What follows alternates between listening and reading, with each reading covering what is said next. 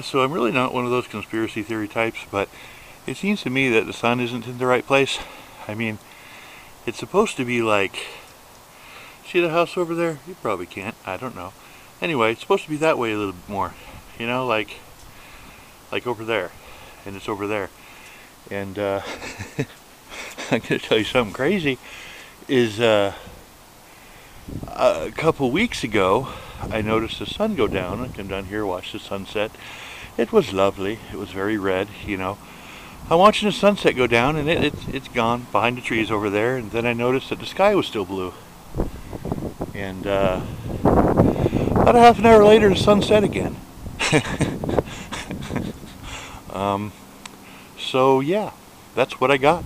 That's my story, and I'm sticking to it. The sun is in the wrong place, and apparently it sets twice.